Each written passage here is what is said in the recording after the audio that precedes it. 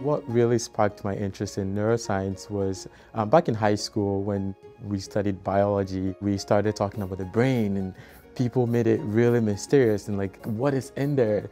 And I really wanted to know more. Being an undergraduate researcher really brings some kind of confidence that you can't just get by taking a class.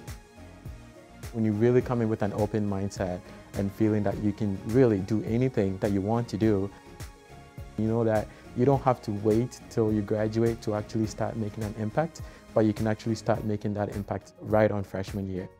I have met people, I've met professors who really believe in you and believe that with this little piece of knowledge, you can build upon it with whatever research that you're doing and really be able to solve a question that you thought, someone is going to figure this out in 20 years.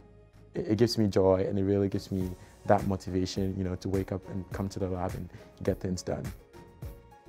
So my advice to undergraduates trying to get into research is go for it. Just an email can go a long way. You really learn a lot about yourself as a researcher. You learn to be a leader. Your communication skills gets better because you get to present your research at different places. I can't thank the university enough for all the opportunities that I've really experienced as an undergraduate researcher. As big as MSU is, it feels really small if you really want to reach out.